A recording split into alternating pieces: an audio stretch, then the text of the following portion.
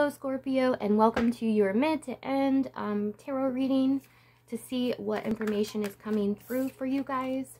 I do recommend watching your sun, moon, and rising, but rising is usually the most accurate.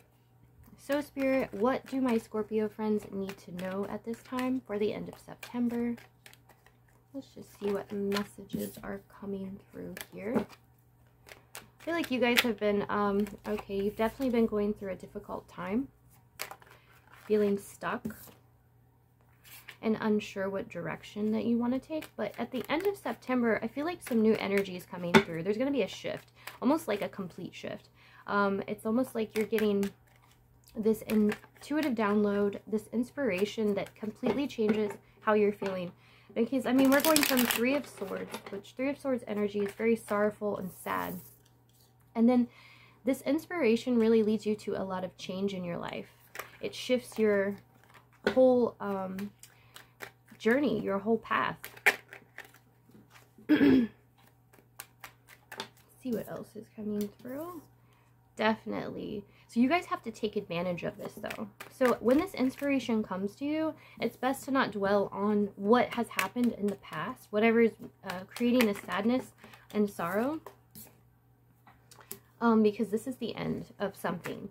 It's the end of something and also the beginning of something. Because whenever there's an end, there's also a beginning. 2 10s also indicates that for some of you, you could be moving locations, moving jobs, moving homes. Seeing this 4 of Wands, a lot of you could be moving out, you know, to a new house, and maybe you're sad about it. Maybe you're upset. This is something that you're definitely going to have to, like I said, work on and work for. It feels like because there is still this shift of energy of wanting to look back for you guys, that you're going to have to be, you know, you're going to have to use your willpower in order to move forward with this, to make this change. Because you know it's the best thing for you. Look at all these endings. But look, these are the cards I'm getting. It's like you have to completely leave this thing behind that is hurting you. You have to let go of the hurt. You have to let go of the pain. And honestly, this is how we heal when we feel our heart chakras and stuff blocked. We have to forgive. We have to move forward. Otherwise, we either block other people out or block other connections out. And then we're not able to actually move forward.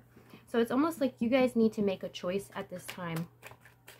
And you're going to have to fight for this choice. You're going to have to fight for this change. Because it's going to bring a lot of happiness to you. It's going to bring a lot of good, energy, a lot of good times. Let me see if I can get another card for you.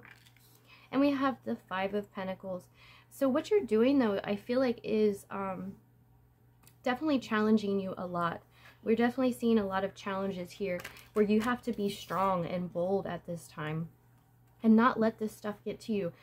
For some reason with the 5 of Pentacles, I'm picking up like you are feeling that people are looking at you negatively. People are looking down at you and you're scared about this. But it's kind of about, when I see this, it's like you need to keep moving forward. You need to keep walking forward at this time. And you're going to be given, like I said, the inspiration, the courage, the drive in order to do this sort of things. But this change is definitely necessary at this time, Scorpio. Alright, Scorpio, I think that is all that I have for you guys today. I hope you enjoyed this reading, and I hope you have a super blessed day.